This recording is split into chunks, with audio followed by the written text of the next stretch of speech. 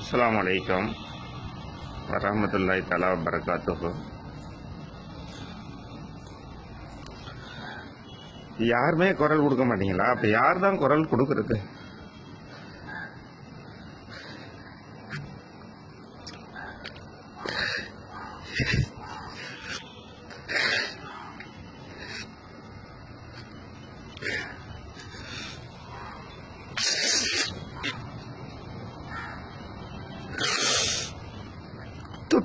தொப்புள் கொடின்னு நம்ம சொல்றோமே, அதனுடைய அர்த்தம் என்ன?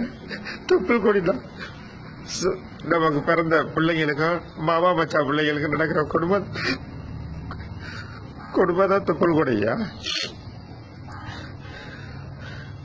இதை விட வேற என்ன அவலத்தை நம்ம சொல்றது?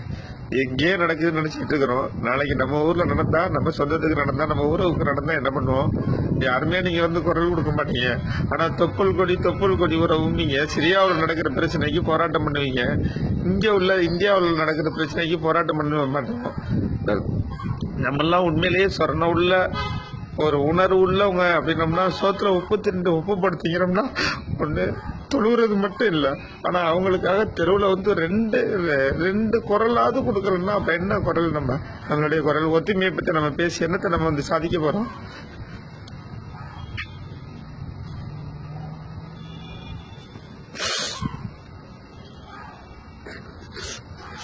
ஒரு அமைதி பேரடி எடுத்து அந்த பிள்ளைக்கு நம்ம ஆதரவா நம்ம பண்ணலாம் அப்படின்னு நம்மளுடைய சமுதாயத்துக்கு நம்ம என்ன பண்ணோம்? இந்திய நாட்டுக்காக நம்ம என்ன பண்ணோம்?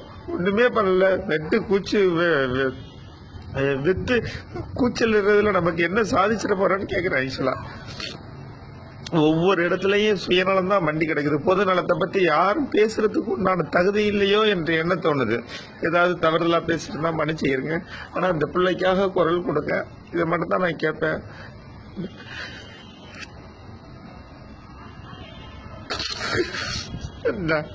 இழந்த உயிருக்காகவும் இல்லை, ஆனா இழந்து போன மனித நேயத்துக்காகவும் அந்த பச்சில குழந்தைகளுடைய அந்த பாவத்துக்காகவும் நீங்க கண்டிப்பா குரல் கொடுக்கணும்னு வேண்டேன். அஸ்ஸலாமு அலைக்கும் வரஹ்மத்துல்லாஹி வபரகாத்துஹு.